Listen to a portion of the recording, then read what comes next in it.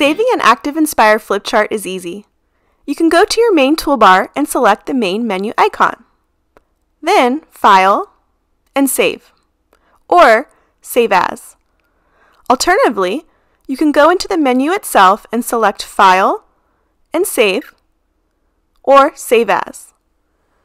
You'll be prompted to find a location on your device to save the Flipchart. Simply give it a name and select Save. You may also wish to save your Flipchart under My Resources, under the Resource Browser, in the My Flipcharts folder. Flipcharts saved here are available within your resource library.